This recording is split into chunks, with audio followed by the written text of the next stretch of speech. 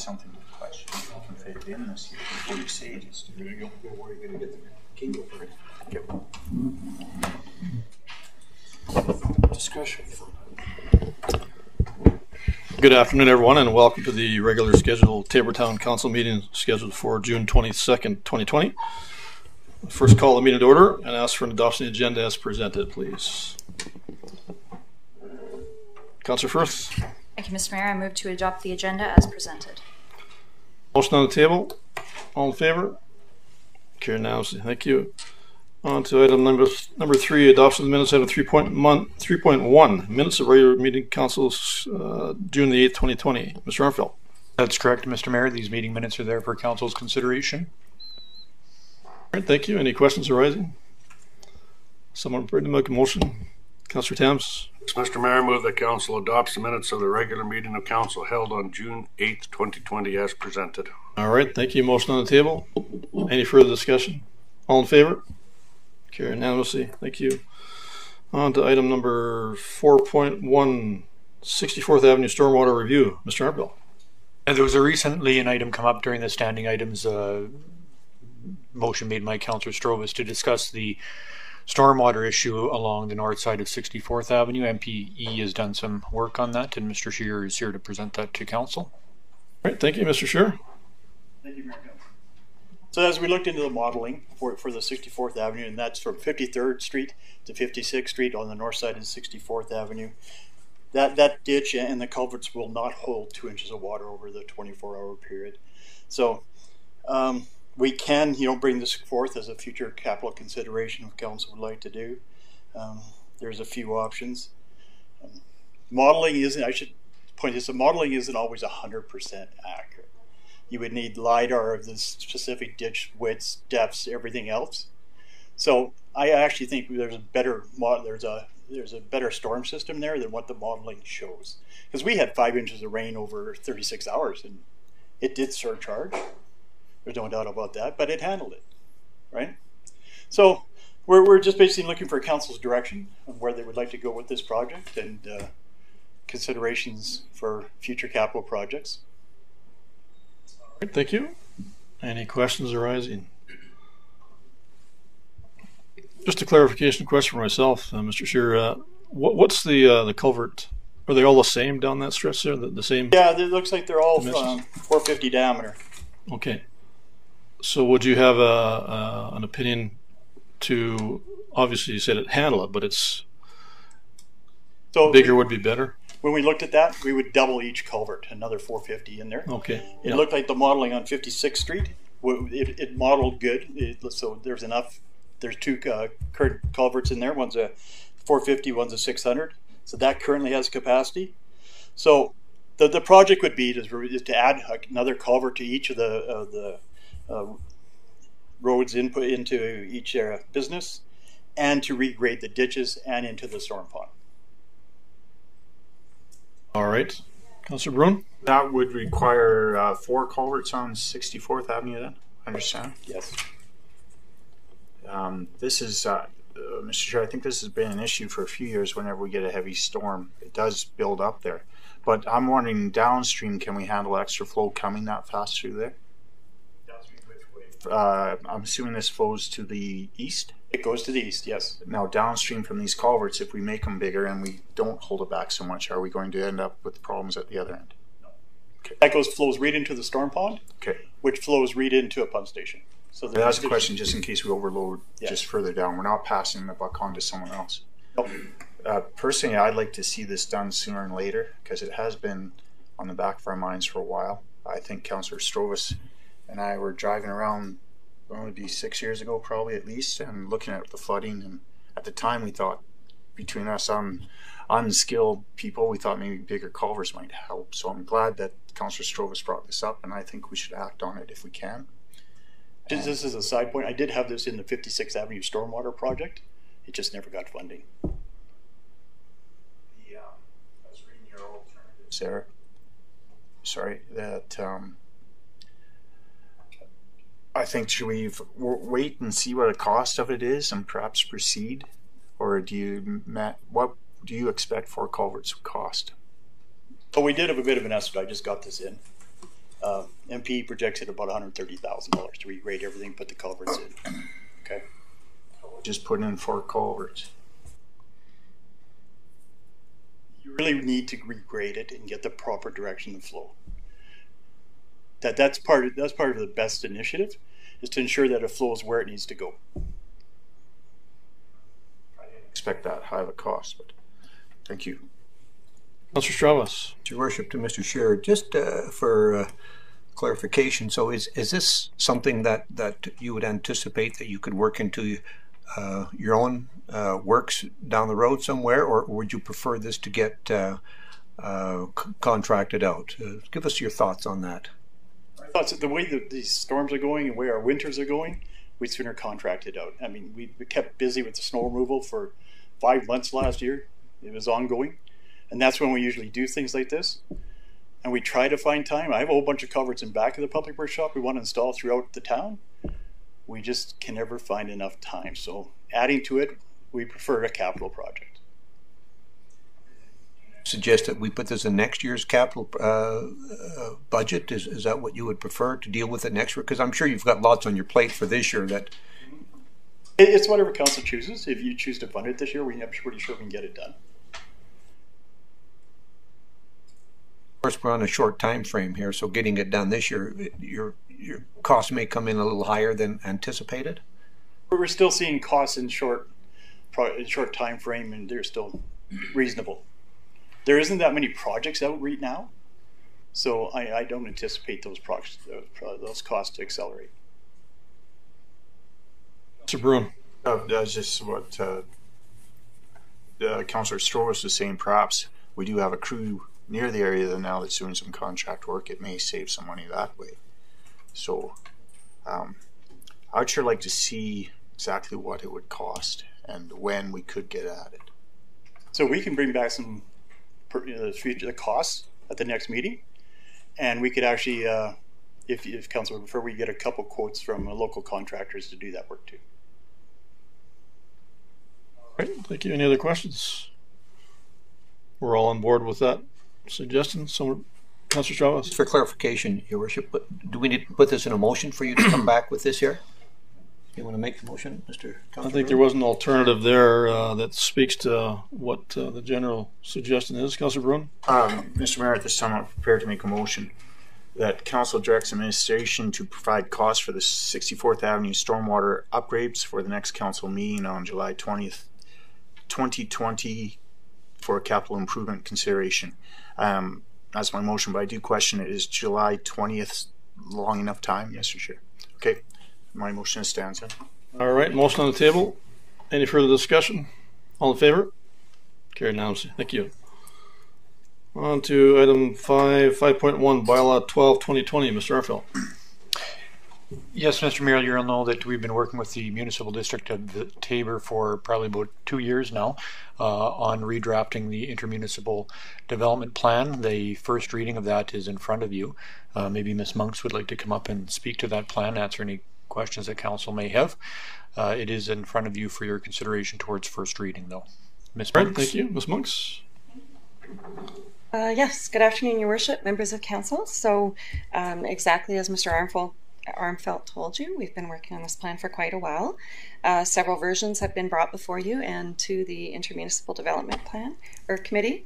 And at the June 3rd meeting, they actually passed a resolution to recommend this draft as final proposal to our respective councils for approval.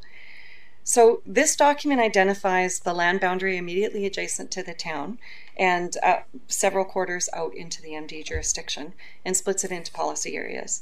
Each of these areas has then been reviewed for potential future development and what the town and the MD would prefer to see occurring in each of those areas. Discussions have occurred as to how the area could develop out and what both of our municipalities would need to see in order to support those types of development. So in order to ensure joint consideration, there is an added requirement for area structure plans to facilitate well-planned development in several of the areas identified as impactful to the town. So there's an emphasis on collaboration and early conversation with regards to impacts and solutions for different forms of development. Identification of areas for mutual benefit and growth are in place. This last update added areas of mutual interest to include the MD of Taber Airport, the town wastewater treatment facility and pivot lands. And so there's a general understanding that we want to protect for those areas for mutual benefit. A recognition of the entry areas into the town is provided for in section 4.4 with encouragement of enhancing the visual appeal of those areas. The new IDP includes a detailed dispute resolution section which provides for set policies and procedures to be followed to attempt to resolve issues prior to any formal mediation process. And I think those are the majority of the changes. I think if you've looked at the old municipal development plan, it's around 10 pages. This is a much more robust document. So if council gives first reading to this bylaw today, the MD in the town will identify a public consultation process and work together to communicate with residents of both municipalities. Any inputs received will be reviewed collaboratively, and any amendments to this document will be reviewed by IMDC before being brought back to council for a potential public hearing and second and third reading by council. So at this time, administration is seeking first reading of bylaw 12-2020 as presented. All right, thank you. Any questions arising? Councillor Beckerine. Yeah, thank you, Mr. Mayor. A couple of comments as opposed to questions. As council might know, myself and Councillor Strobus are members of the IMDC, the Municipal Development Committee, and the alternate being the Mayor Prokop. And I think I'd like to applaud, first of all, both administrations of the town of Taber and the MD of Taber for their hard work. We had a lot of meetings. There was some good negotiation, good discussion was held, and we came to a reasonable conclusion, in my opinion. I think this new plan is comprehensive. It's a vast improvement of the last one, and I think we can, with confidence, say, let's go forward and collaborate with our neighbors. Thank you. Thank you. Any other questions arising, comments? Someone prepared to make a motion? Councillor Garner.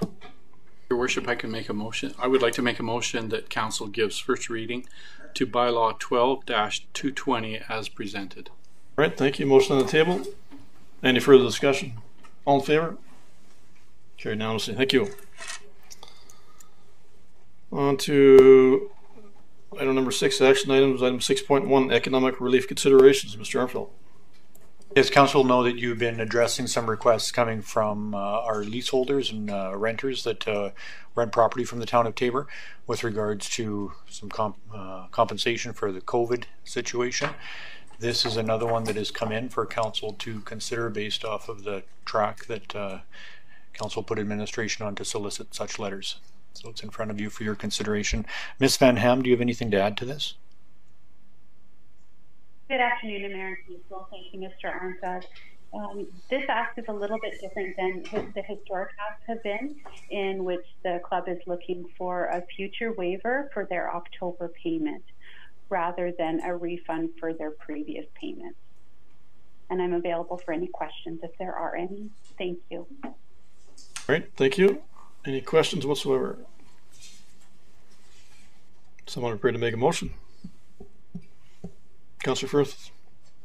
Mr. Mayor, excuse me, I move that council waives the Taber Curling Club October 2020 lease payment of $5,300 plus GST due to the financial losses endured from April 2020 to the provincially mandated opening date related to the facility closure as directed by Alberta Health Services. All right, thank you. Motion on the table. Any further discussion? All in favor? Mr. Mayor. Councillor Bruin. A question. So their monthly lease payment is $5,300 plus GST. Ms. Van Ham, can you confirm that amount? Yes, to council, their lease payment monthly starting in October is $5,300 plus GST.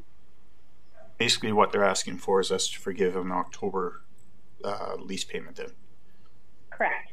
Okay. Thank you. Thank you. Great, thank you. Once again, motion on the table. Any further discussion? All in favor? Carried unanimously. Thank you. On to item 6.2, coffee with the council. Mr. Armfield. Yes, as again, addressing the COVID situation, the coffee with councils have been basically put on pause since about March time. So bringing those back, Ms. Brennan may want to come up and just discuss with council what the plan is to get coffee with council back on track, if that's council's desire. Thank you. Ms. Good Brennan? afternoon, council. Nice to present to you in person this time. So yes, not much more to add in your RFD there. We've given you a number of options to consider. Obviously, the COVID pandemic is a changing event that we're still living through, and with the threat of a second wave, we decided to give council all options available to them. I only have to change one thing that's in the RFD. After it was published, we did have a member of the public ask us when your next meeting was, and we said you were deciding today. So I'm available for any questions if you have any. All right, thank you. Any questions arising? Councillor Tams. Not a question per se, but you know, we have it there for one for July, and then you get July, August, which were poorly attended anyway. And I'm thinking, you know, if they're talking about this second wave and worried about it, I'm of the expressed opinion, let's begin in September and carry on from there. I think that's a better starting date than July. All right, thank you. Any questions? Mr. Mayor, so that's basically what you're saying is option one. I like option one, yes. With that, Mr. Mayor, I'm prepared to make a motion. All right. Mr. Mayor, move that council directs administration to resume coffee with council for the rest of 2020, starting in September, while adhering to all public health orders. All right, thank you. Motion on the table. Any further discussion? All in favor? Carried unanimously. Thank you. On to item 6.3, capital purchases of patrol carbines for Taber Police Service. Mr. Arfeld. Yes, and I see the chief is here. He may want to come up and supporting him in this request. In my duties as Secretary of the Police Commission, it was noted that the patrol carbines were past their usable life, and a request made to bring this forward as soon as possible to council. So, Chief Abella, if you'd like to add anything to that. No, Your Worship, we put in a request for a decision, and we provided a detailed, in my opinion, overview of our need. And as our capital budget has already been passed and this was not on the list, I'm respectfully, through the Commission, making this request of Council to consider this. Thank you. Councillor Beckering. Yeah, thank you, Mr. Mayor. Through to the Chief. I appreciate the fact that these carbines are probably worn out and affecting the safety of the officers and the public by extension. However, knowing life cycles of carbines, as you well know, couldn't you have anticipated that last fall in your budget discussion, sir? It's a good point. I'm not a firearms expert. I rely on others. I am the chief, though, so I should have that planned. You're correct. Yeah. Thank you, Chief. Mr. Strauss. Yes, Your Worship, just to maybe to elaborate a little further on this, it was actually an issue that came up that they were sent away for analysis, that it was brought up that you know, that they hadn't anticipated that they were going to break down like they were, and being that the parts were available, they had been replacing parts for a while on these, but you know, it's like anything, they wear out, and how do you figure out a life cycle and how long it's going to go for, because we all want the life cycle to go on forever so we don't have to replace these things. But there is an opportunity now to move forward at a savings because of what the federal government is doing with the new gun legislation. So you know, we can do this now and save some money, or we can do it, put it in the capital budget for next year and go without those carbines and cost us more money. So it's a pretty simple answer in my opinion. Yeah, and thank you, Chief, for the presentation. I caught that at the Police Commission meeting as well, and you know, it's things wear out, right? Like I said, I don't know that the guys can be faulted in any shape or form. It was as a result of a failure that caused you to look into that further, right? So you did, and you did your due diligence, and that was the end result information. So it's to me, it's just something that's has to be dealt with sooner or later. It's no fault of anybody's whatsoever. It's just wear and tear, and like I said, you had a lot of use over the last number of years, and it's just time. And I commend you for, I think it's did you say a 60% roughly figure of whatever those previous ones are worth now? Yes, we were able to find an alternative that is going to be. And also, is that not American made? Yes, it is. So I guess you can look at that as a positive also. So yeah, all things considered, to me it's a no-brainer. Just something. True, it wasn't budgeted for, but it's a necessity that has to be dealt with sooner or later. Councillor Bruin. Mr. Mayor, I agree with firmly with what both you and Councillor Straubus say, and I'd like to make a motion that Council approve the recommendation of Taber Municipal Police Commission to purchase patrol carbines for the Taber Police Service not to exceed $15,000 from the capital reserves. All right, thank you. Motion on the table. Any further discussion? Councillor Beckering. Yeah, thank you, Mr. Mayor. Just a comment, I guess. These carbines are American made, you said, Chief? They're made, I believe, in Idaho. Idaho? Well, if anybody knows guns, it's the Americans. So thank you. All right, thank you. Once again, motion on the table. Any further discussion? All in favor? Carried unanimously. Thank you, Chief. Thank you very much. May I be excused? Absolutely. Okay, thank you. All right, on to item 6.4, community events. Mr. Armstrong. Council will know, Mr. Mayor, that we've been trying to hit the moving target that is COVID and the province's relation to that. And we had brought a recommended motion to Council previous to cancel Canada Day events, essentially.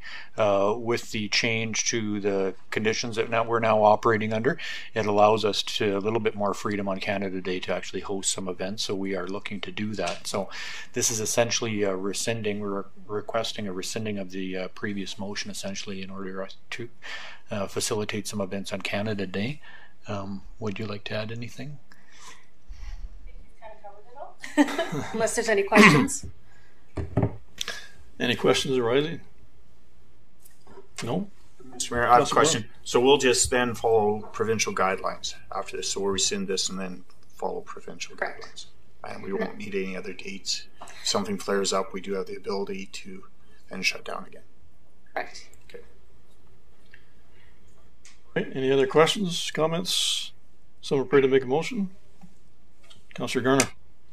Mr. Mayor, I can make that motion that Council rescinds Resolution 212-2020, directing administration to cancel all public events in or around town-owned property until July 4th, 2020, with notification to be presented to those involved, and directs administration to move forward with public events according to the guidelines distributed by the Government of Alberta. All right, thank you. Motion on the table. Any further discussion? All in favor? Carried unanimously. Thank you. Thanks, Ms. Phillips. On to item... Pardon me? Sorry. Mr. Mayor, go ahead. Okay. On to item 6.5, first quarter financial statements. Mr. Armstrong. Yes, Mr. Mayor. You will know that the Audit Committee passed the first quarter financial statements. Mr. Orwell, you might want to come up and answer any questions that Council may have, but these are presented for Council's consideration, Mr. Mayor. All right, thank you, Mr. Orwell. Well, thank you very much, members of Council. So before you is the year-to-date and audited financial statements for the last 3 months, ended 31st of March, and this has gone through the Audit Committee, so I'm just here to answer questions if there is any.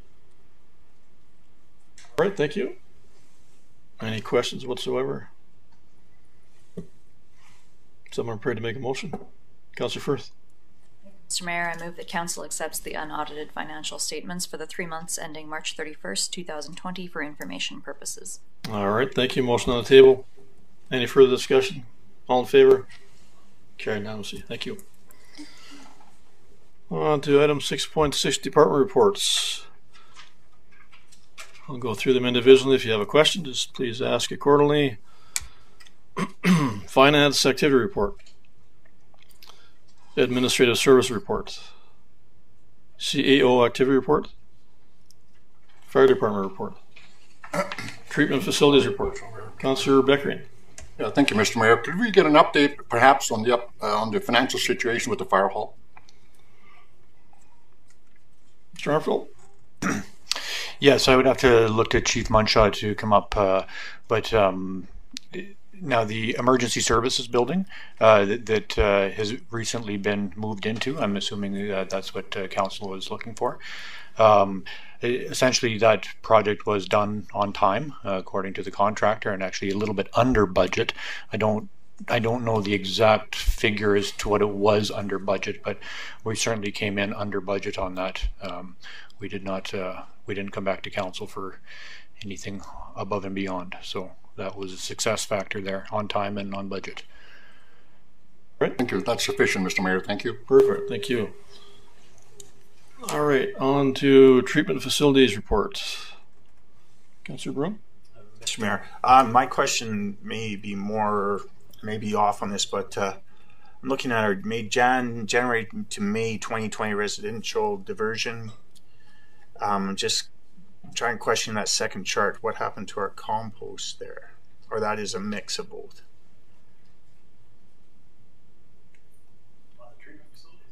This is,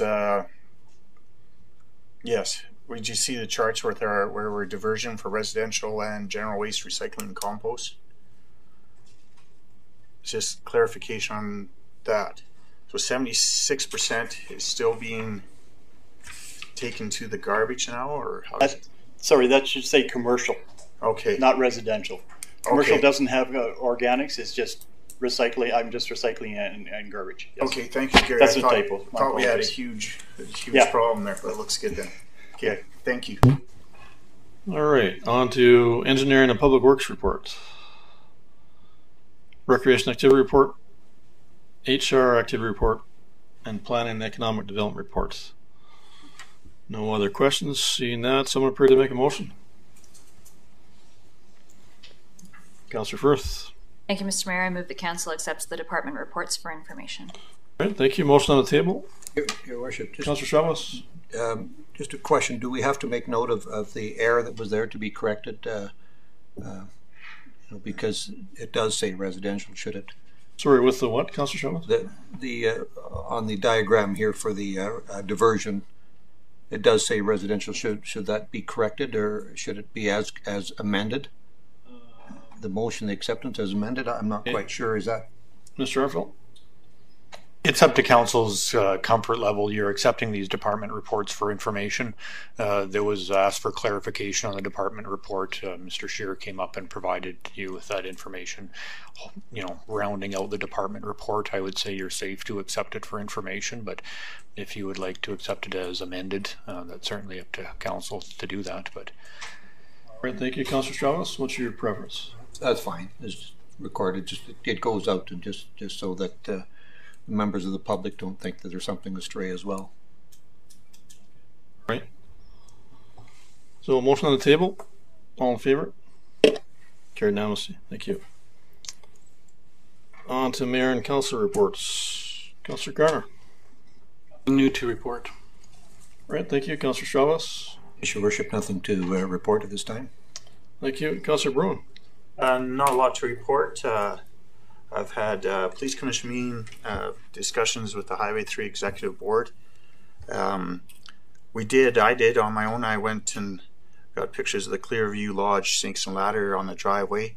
Thank you to the help, very much help from Inspector Kaler and Constable Larson, who went up with his father and took some really nice pictures of their snake and ladders they drew on their sidewalk, which was really impressive. But been busy talking to people and just being safe. All right, thank you. Councillor Firth. Mr. Mayor, I have attended some of the EOC meetings, other meetings as required, including the first meeting of the Arts and Heritage Committee. Both Lindenview and Clearview, we had a virtual coffee with council, which I attended with both those facilities, which was interesting. And also a virtual it was an economic and industrial impact of coronavirus presented by Economic Development Lethbridge and South Grow, which I attended virtually and had some good information. Thank you. Councillor Beckering. Thank you, Mr. Mayor. Attended Tabor Business Association meeting, Recreation Board meeting, and virtual meeting, Family Community Support Services. Everything's well. Thank you. All right, thank you, Councillor Towns. It's just nice, Mr. Mayor, that committees are starting to meet again and we're busy doing our thing and we don't have to do it staring at these little iPads or on a computer screen. It's so much nicer to have a meeting in person with people and being able to communicate. And other than that, I have nothing to report. All right, thank you. And for myself, I also attended the virtual meetings with Clearview Lodge and Lindenview. That was very well done, I believe, and went over pretty well. Also, the Clearview Lodge Parade, as per the fire department in town, there was response for that. Councillor Barone and Councillor Firth are also participating. So that was nice to see. Nice little parade, and the residents, I think, were extremely happy with that as well. So nice to see things changing and opening up. I attended a number of meetings as required also, and that would be my report. Someone prepared to make a motion? Anyone? Councillor Firth. Thank you, Mr. Mayor. I move that council accepts the mayor and councillor reports for information. Thank you. Motion on the table. Any further discussion? All in favor? Carried unanimously. Thank you. On to item 6.8, standing item requests. Mr. Armfield. This is the opportunity that council has to ask administration any questions or give us any direction through the form of a motion. All right, thank you. Councillor Chavez. Your Worship, just a question to administration about this as we move forward with the Alberta-Japan Twinning Municipalities Association. It says there was a letter completed, and has it been sent off to the Twinning Association, and have we started some wheels in motion as far as moving this project forward for next year? I will have to rely on Ms. Van Ham for some technical support there. Ms. Van Ham, did you catch that question? Yes, to council. There was a letter sent to the Twinning Association saying that Tabor is undertaking that event. So we were, we have been looking into agendas and getting some more information for past practices from the Twinning Association, and formulating some plans for entertainment and meals and that kind of thing for 2021. Does that answer your question, Councillor Strawwell? Yes, I just was curious if the wheels were in motion, and that's good to hear. I don't know if perhaps that we can be CC'd on some of the stuff so we know where it is coming, or at least myself, because I'm involved with the Twinning Association. Absolutely. All right, thank you. Anything else, Councillor Beckering? Thank you, Mr. Mayor. I was contacted by a concerned citizen regarding trees on 47th Street between 53rd Avenue and 56th Avenue on the east side of 47th on the boulevard adjacent to St. Patrick's School. I think those trees are poplars, but I'm not sure. He said there's lots of dead branches on the top. He said, could the town please clean them up? I said, I don't know, I'll ask. Mr. Mayor, to provide council with some information on that, so we are aware that those trees do need a pretty good haircut. They're elms, so I believe that precludes us till October to trim those until October. But there is a plan, either internally or externally, that those are going to get a haircut this year. Yes. Yep. Right. Thank you, Mr. Mayor. Thank you, Mr. Armfeldt. I knew no motion required. I'm glad you corrected me. I thought they were poplars, but they're elms. Okay. Thank you. All right. Thank you, Councillor Barone. I just kind of a follow-up question on Mr. Beckering's. So the general rule is we do not touch elms until they've become dormant again, and the reason for that is to prevent the spread of Dutch elm disease. That is correct. Okay. Some people are wondering why, and that's the reason. Okay. Thank you. Yes, to council, it's actually legislated, provincially legislated. It's provincially legislated that we can't trim elms. That's very interesting, because I don't think most people know that.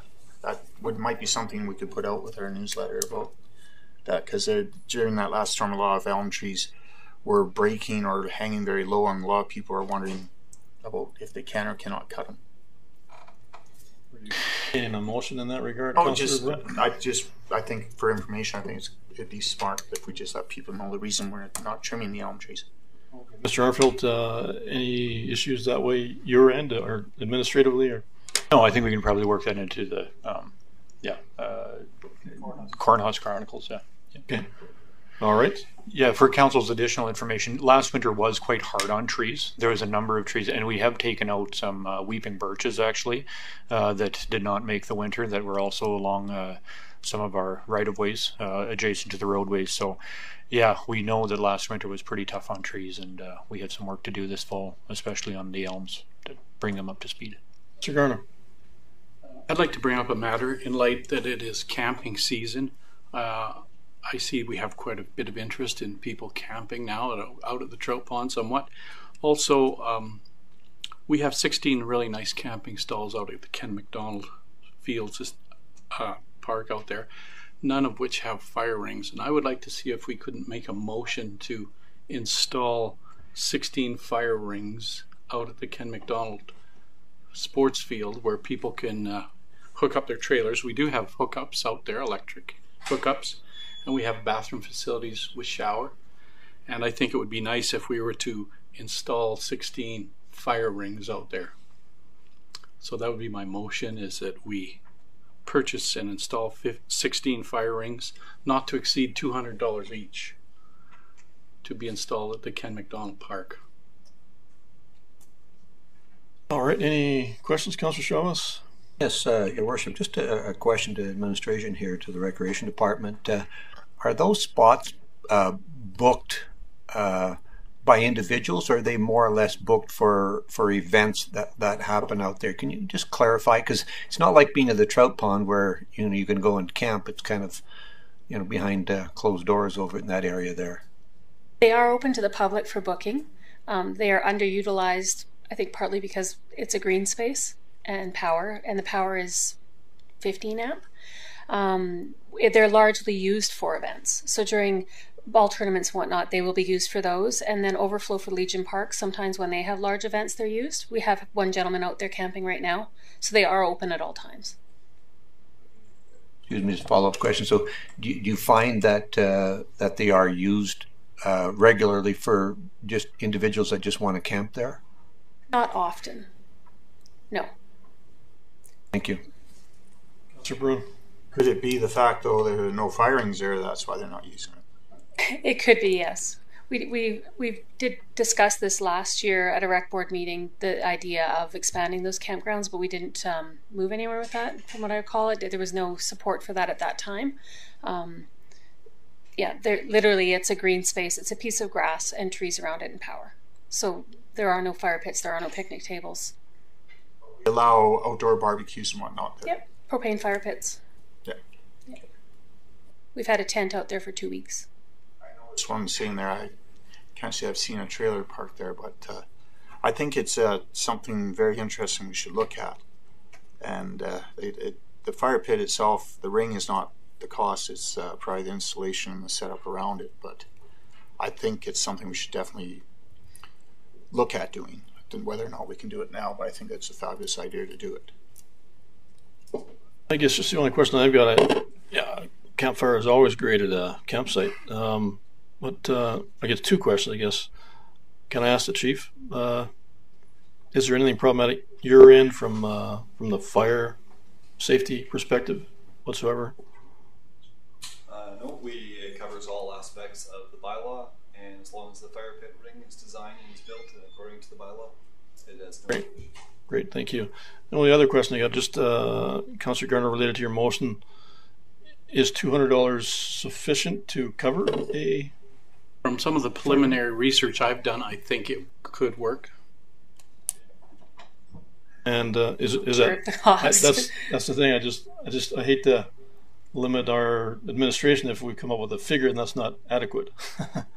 So I guess Mr. Armfeldt, any input in that scenario? My direction to council would be that if you're intending on expanding those camping facilities there, that you actually pass a motion back to have the Recreation Board consider this and then bring those statistics and information back to council for council's consideration. I'm always one that likes to go, things in their order, and we have our capital considerations happen at November for the next calendar year so that we can plan our workloads for our staff. And dropping, while it doesn't seem much, like a dozen camping fire pits for install between now and whenever council sets that deadline, our crews are actually quite obligated. Our parks crews are actually quite obligated at this time of year, weeding and mowing. So not to say that they don't have the capacity, but it would remove them from their standard suite of duties in order to go and install the rings. And since you asked, consistent with my approach to do things in order, I think order in this case would be to refer it back to the rec board for their conversation and consideration first. Councillor Travis? Yes, Your Worship, I'd like to ask a question of our two recreation members. Now, this did come up a year ago in a discussion, and you, at that time you decided not to proceed ahead. Could you give us some background why you didn't want to enhance those facilities? Sir Thames. Mr. Mayor, through to Councillor Strovis, it was brought up and we had talked about it at Kenny Max, and we decided at the rec board, let's finish the trout pond and get that up and running and the things, and then we would revisit Kenny Max and what we wanted to do there. There was some concerns about putting fire pits there, wood buried and fire pits, and then you had soccer tournaments and you had baseball tournaments, and these people are out there playing baseball, and you get somebody with a fire pit and smoke, from some stinking wood burning. So we had decided at rec board in the conversation, let's get the trout pond done first and then revisit what we're doing at Kenny Mac if we wanted to do anything or not do anything. And I was going to bring that up. I think it should go back to the rec board because there was some discussion, and I don't remember the whole discussion. That's over a year ago. But I think we need to go visit what was said at the rec board in the minutes, and I would agree with Mr. Armfeldt that it should go to the rec board because there was some discussion on whether it was the right thing or the wrong thing to do over at Kenny Max. All right, thank you. With that, Councillor Garner, there is a motion on the table, and that would be up to yourself how you're feeling with all the information and or our administration recommendation. I think it's a great idea, and I don't want to buck the system, so I'm okay if it goes back with some dispatch to the rec board, but I'd like to see something happen. So yeah, I can respectfully withdraw my motion and hope that the rec board can see fit to maybe push it forward. Yeah, I guess just a question, we'll accept that then. Is the rec board still meeting this summer or not till September now? Not planned to meet until September. Okay. So I guess you can certainly ask for that to be on the next agenda. That's appropriate, right, Mr. Armfeldt? Absolutely. Council could pass a motion requesting a specific item be put on the rec board agenda. Yeah. So would you be comfortable doing a motion in that regard, Councillor Garner? Very comfortable. All right. So if you're willing to do that now, or yeah, wait sure. till if we could put done on with the other stand items? Yeah, sure. If we could put on the recreation board's agenda for the next meeting to investigate the cost of installing 16 fire rings out at Ken McDonald's Park, I think that would make me happy and a lot of others. All right, thank you. Motion on the table. Any further discussion? All in favor? Carried unanimously. Thank you. Any other standing item topics come up at all? All right. With that, we're into our delegation phase, so that's not till 5 p.m. So I would just ask for a motion to recess until 5 p.m. and move into the delegation presentation. Councillor Becker. So move, Mr. Mayor. Motion on the table. All in favor? Carried unanimously. Thank you.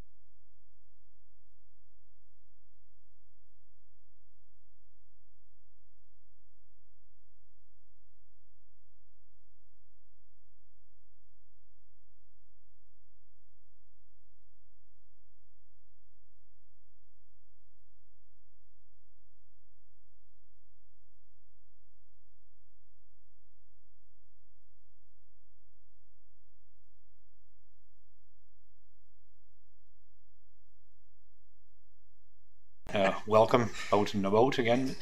So you have in front of you Mr. Dan Magnan. He's from ATCO, and he's here to discuss a renewed franchise agreement with the town of Taber. So, Mr. All right, Magnan. thank you, Mr. Magnan. Right. Well, thank you, Corey. And yes, this is the first time I've had a suit jacket on in quite some time, so taking some adjusting to. Yeah, as Corey mentioned, I am the new manager of operations for ATCO's South Districts. Recently moved down here with my family in late 2019 and really enjoying Southern Alberta so far. As Corey mentioned, I'm here to talk about the ATCO franchise agreement. I did pass out some binders. You all have them on your desk. There's a couple of tabs. We won't be going through them all. What I will be going through today is just the existing and proposed agreement, but if you are curious about historical fees related to the franchise fee, or the renewal process, you can find it in that booklet. All right, so I've got control here. Remember to do that. All right, so what is a franchise agreement? The agreement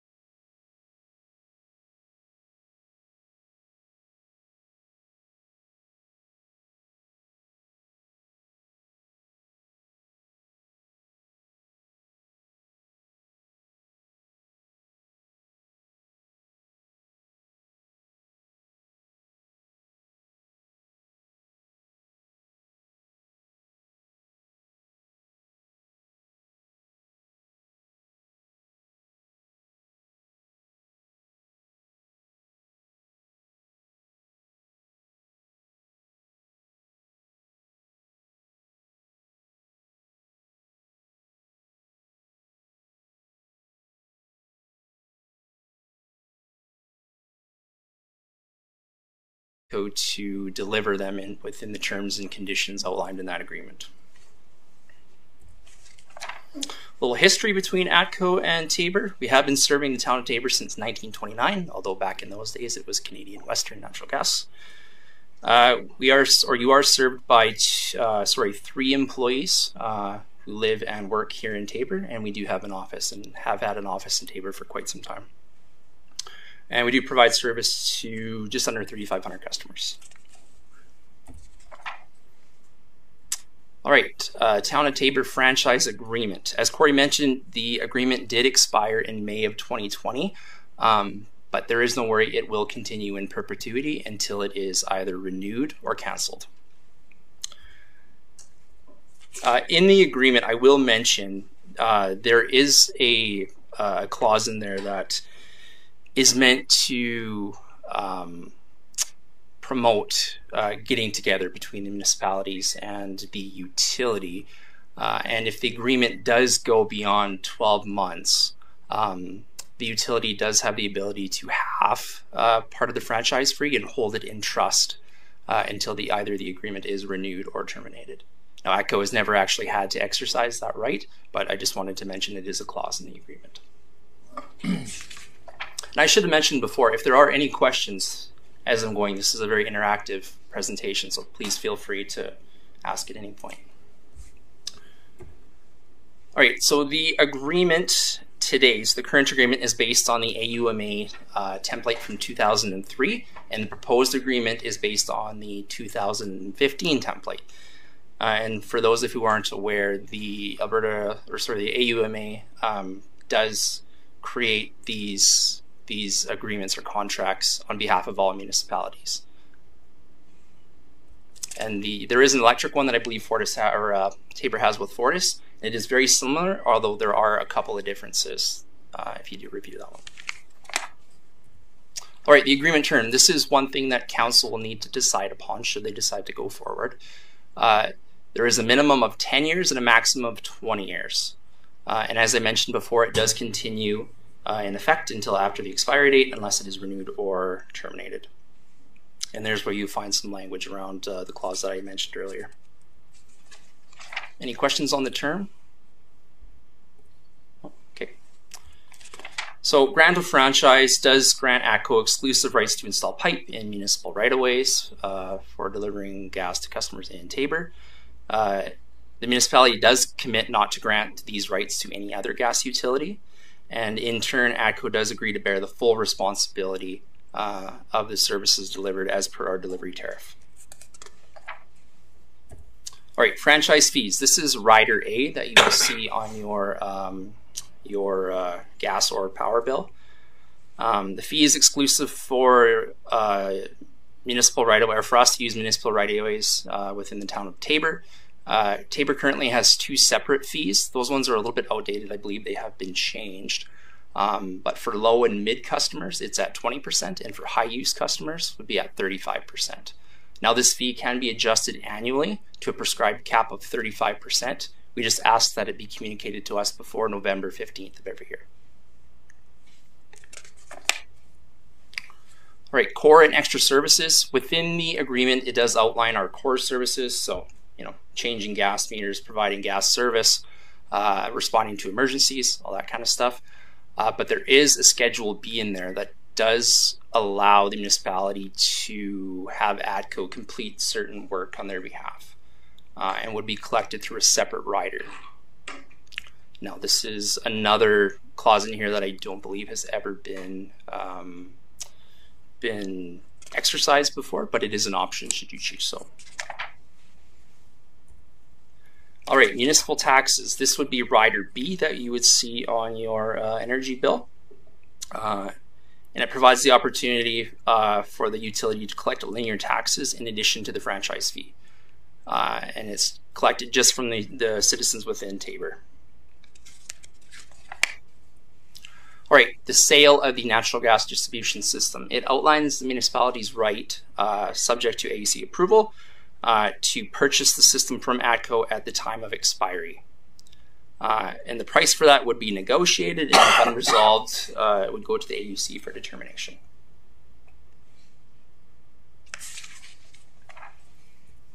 Provision for plans and equipment. In the agreement, it does outline what work we will provide the town of Taber with plans for. And it does outline some cooperation between ATCO and Taber's Fire Department as well to provide training and equipment for them to respond to natural gas emergencies. All right, further to the slide I talked about regarding the sale of the distribution system. Within there is a clause that talks about right of first refusal. So if ATCO did receive an offer to purchase assets within the town of Taber only and not part of a larger scale asset swap, the town of Taber would have the right of first refusal to purchase from ATCO. Now, if the municipality did exercise this right to purchase and then decide to sell within 5 years, ATCO would then have the right of first refusal to purchase it back. Construction and maintenance of the gas system. This is another clause that council will need to decide upon, where it speaks to major work. Now, we do recommend, in terms of notification and providing plans, that this be set at $100,000, just so that we're not coming to administration with every disconnect or every little piece of work that we do within the town.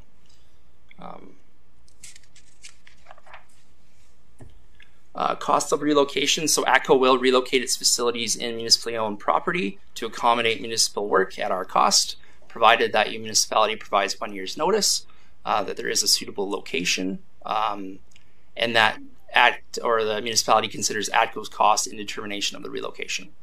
And I will mention too that in this case, the municipality would not be acting as a landowner or developer. Sorry. All right, distribution system expansion. ATCO will extend its distribution system to provide service to customers at no cost to the municipality, provided that water and sewer has been extended to that area of the community. All right, should there be an increase in municipal boundaries? It does grant ATCO the right to serve those new customers if the size of the annexation is 25% of the current size of the municipality or less. And then for larger annexations, there would be a formula added to that to either compensate the other utilities in the area, or in rare cases have a split franchise where you would have part of the community serviced by a smaller co-op and the rest serviced by ATCO.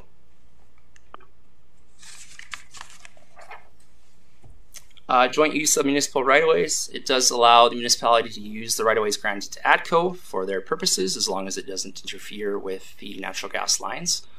And ATCO does allow other utility companies to use those right-of-ways as well. And I do believe that we encourage and have been doing joint trench within Taber for quite some time. So a lot of efficiencies have been seen with that. All right, just getting to the end of the presentation here, talking about some other clauses. Within it, it does allow the municipality to be a retailer. So other municipalities have exercised this. City of Camrose, for example, is a competitive retailer. So something to consider. Reciprocal indemnification and liability, holding each other harmless for work associated with the agreement, provided that it is done within the confines of that agreement. Assignments and notices outlines how and what forms of notice are permitted. Interruptions of service, so we do our best to avoid any service disruptions, and I believe we haven't had any services or a significant service disruption in Taber for quite some time. There is a mechanism for dispute settlements within the agreement. It does cite the Water, Gas, and Electric Companies Act for consent before we perform certain functions. Force majeure does outline some obligations if there were a force majeure event. The terms and conditions, it confirms that ATCO's AUC approved T's and C's apply to this servicing that municipality. It is only exclusive between ATCO and the municipality, not the Crown. And it does speak to severability, so outlines the effect or impact the agreement should have, a clause rendered invalid, unenforceable, or illegal. Amendments can be made at any time, provided that they are written. It speaks to waivers, defaults, breaches of non-compliance, and then finally confidentiality. Right, so Alberta counts on ATCO. We've been doing this a very long time, since 1912. We provide service to about 1.2 million customers in 300 communities across Alberta. And further to that, our commitment to safety. Like I mentioned before, we have 3 employees stationed within the town of Taber, available to respond 24/7 to any type of emergency or event that would come up. All right, that concludes my presentation. Is there any questions from Mayor Council? All right, thank you, Councillor Becker. Thank you, Mr. Mayor. Mr. Magnon, is it? Magnon, yes. Okay, under core and extra services, Schedule A, I fully understand. Schedule B, extra services. Can you give us an example of that, please? Sure. So if the municipality wanted ATCO to read water meters, for example, that is something that we could consider doing. And then the cost of that would be collected through a rider that would be applied to the residents within the municipality only. Yep. All right, thank you. Any other questions arising? Councillor Bruin. Mr. Mayor, this is along the lines, what is our gas supply like for the town of Taber? Like if we had a big expansion, do we have the ability to, with the pipelines we have now, we have a lot of volume? Yes, so there is a main transmission trunk line on the south side of Taber that has sufficient supply for Taber, and industrial parks in Taber have sufficient supply for your typical customer. Now, lots of room for expansion, or? Yeah, absolutely. If an atypical customer were to come into the community, I mean, there would be a certain build required in order to meet significant demand, but and we're in the business of providing energy, and absolutely we can provide whatever type of energy would be required for the specific build. Okay, thank you. Right. Any other questions? Councillor Beckering. Thank you, Mr. Mayor. This is towards administration, I guess. Did we not reduce franchise fees in our last deliberation, Mr. Armfeldt? Yes, we did. I believe it dropped 3% or 2%. 2% each. It wasn't reflected in the presentation, but it is 18 and 33.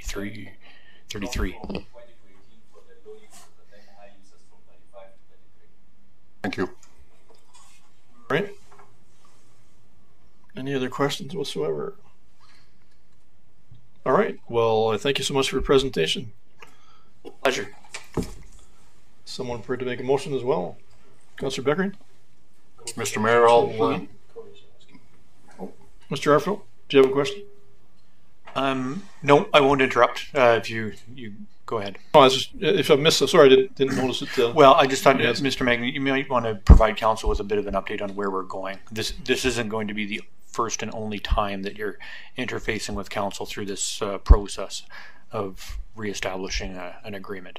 Right, so there is some requirements with the Alberta Utilities Commission for us to file, and then administration will be coming to council with first, second, and third readings, which we can expect to take a couple of weeks or a couple of months before the entire thing will be finalized, should council choose to move forward with it. Okay, great. Any other questions arising as a result of that new information? All right, perfect. Thank you again. Councillor Beckering. Yes, Mr. Mayor, thank you. I'll move that council accepts the presentation from ATCO Gas for information purposes. Thank you. A motion on the table. Any further discussion? All in favor? Carried unanimously. Thank you once again.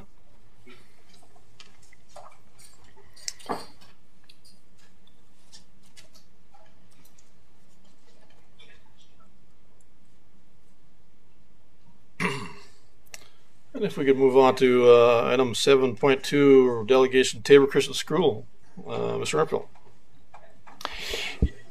Yes, as council is aware, Tabor Christian School is looking at expanding. We have with us tonight Mr. Angermeyer, who is here to make a request of council, and he may have another guest with him, but you'll have to introduce your other guest.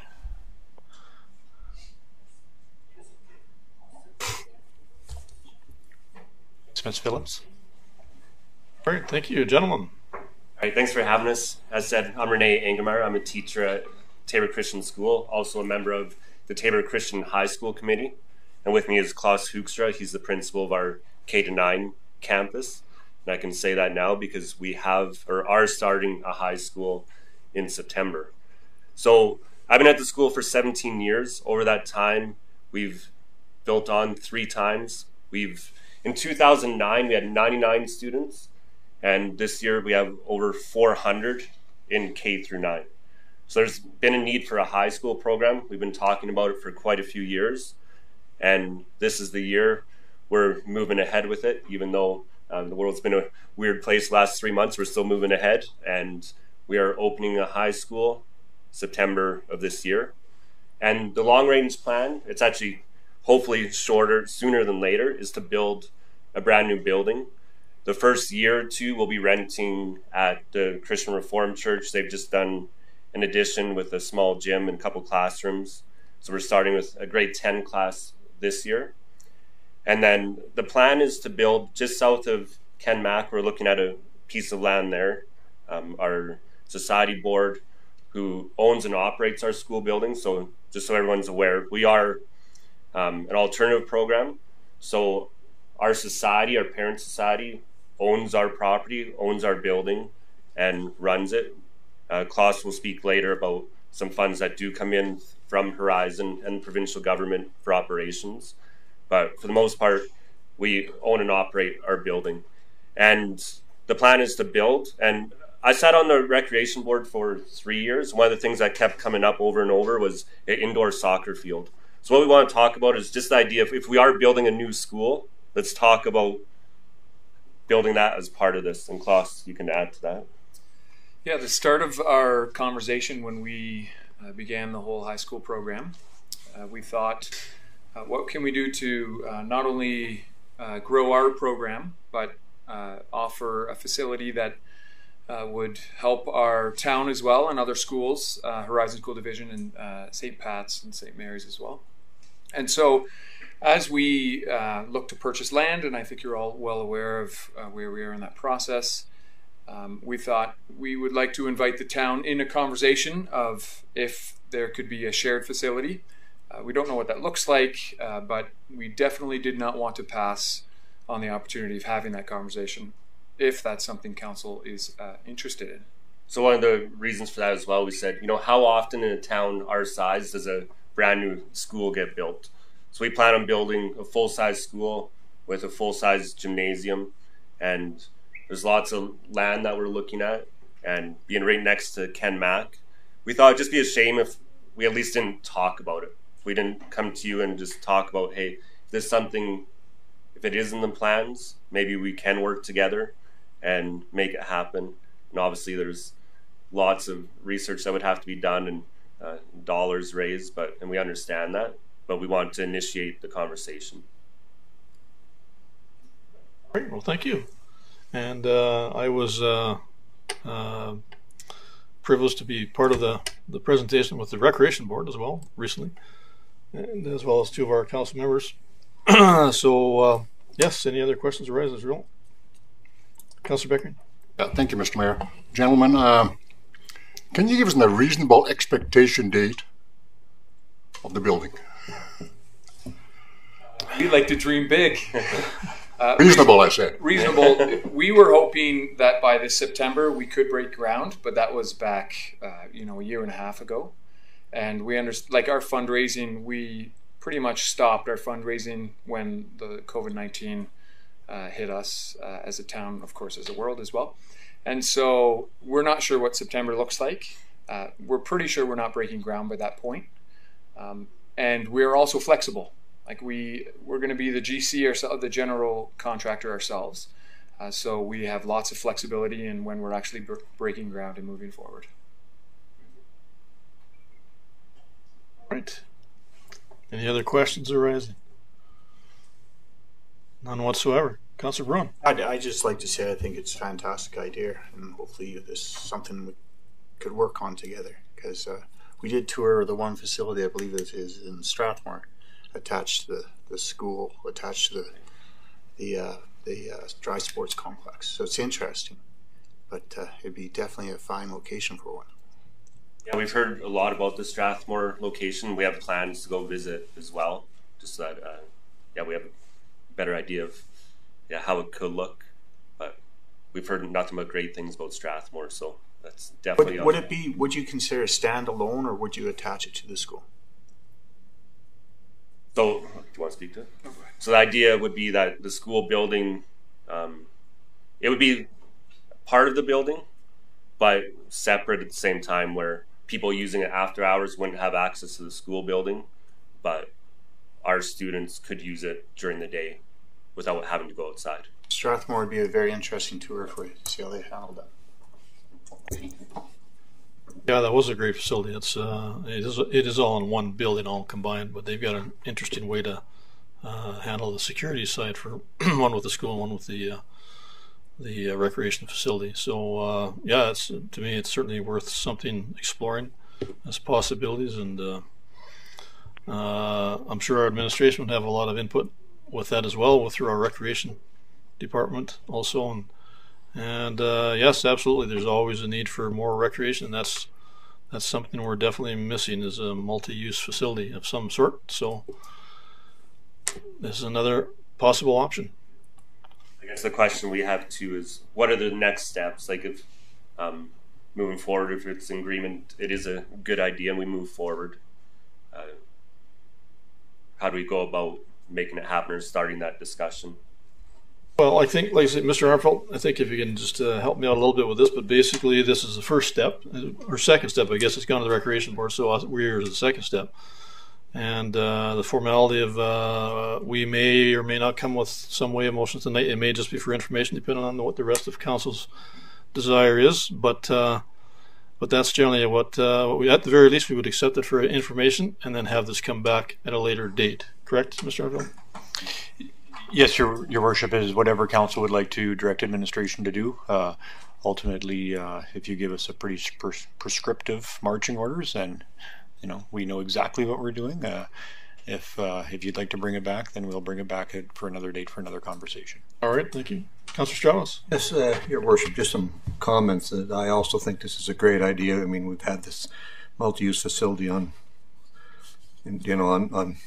our side table for a number of years, and I think that the best place to handle this would be through the rec board, because it's got representation there from the MD as well, because this is definitely a project that should have MD, town, and the school should be a three-way partnership, and I think that would probably be the best way that would be handled. And I know myself, I would certainly support this on a go-forward basis. I think this is tremendous, and this may be the partnership that we were waiting for before we proceed down this road. So, my hats go off to you guys to keep at it, and maybe we'll put some provisions in place for some more groundwork to be put into place, and hopefully that'll be through the recreation board with the MD in conjunction. Thank you.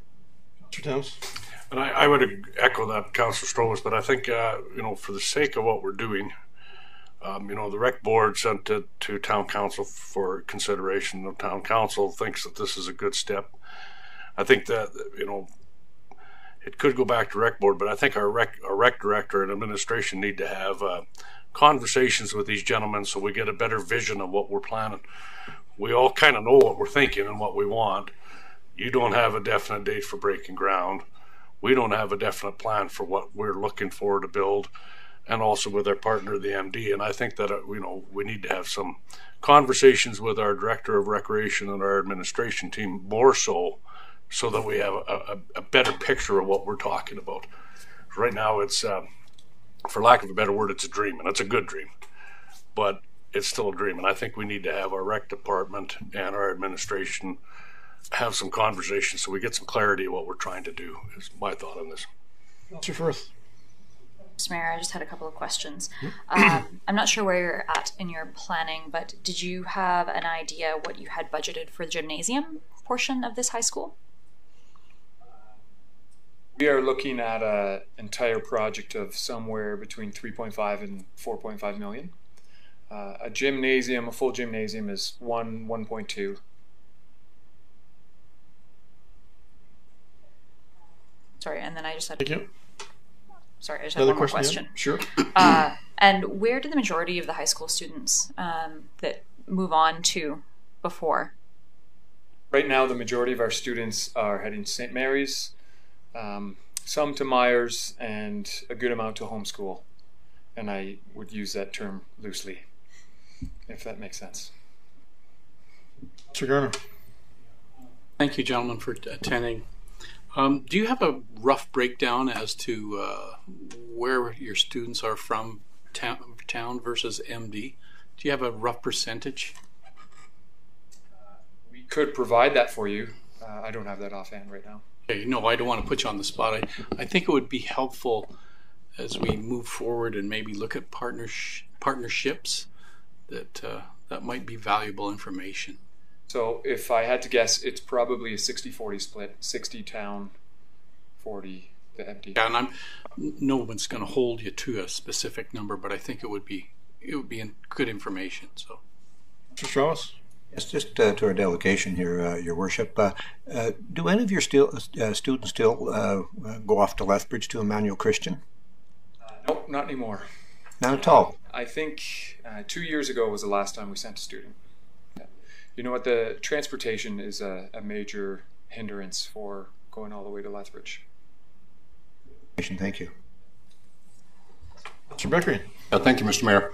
This is a very worthwhile discussion, and I think it bears further discussion, of course, and also some decisions to be made in the not-too-distant future. However, as you gentlemen just mentioned, you're under budgetary constraints for fundraising because of COVID-19. Believe me, so are we. The town is in pretty tough shape, budget-wise, financial, and we cannot rely forever on other forms of orders of governments to bail us out. So therefore, we've got to make some hard decisions also. At the same time, let's make those hard decisions together. All right. Well, thank you once again, gentlemen, for your presentation. Very well done. And I look forward to some more positive information coming forward, and all the best of luck with your project going forward as well. Thank you so much. Thank you. All right, with that, somebody prepared to make a motion? Councillor Thames. I have a question for Mr. Armfeldt to maybe help me with this, that if we accept it for information and direct administration to have further contact with Tabor Christian School, would that cover it so that it doesn't fall off the radar? Yes, absolutely. Yes, sir. With that, Mr. Mayor, then I'd like to make a motion. All right. That we accept the presentation from Tabor Christian School for information and direct administration to have further conversations with the Tabor Christian School regarding the high school and a field house concept building. All right, thank you. Motion on the table. Any further discussion? All in favor? Carried unanimously. Thank you.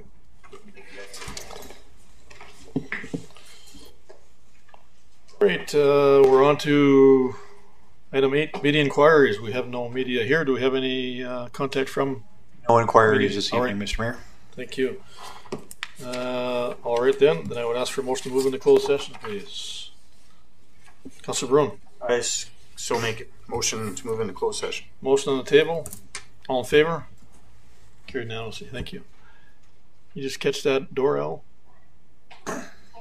Okay, thank you.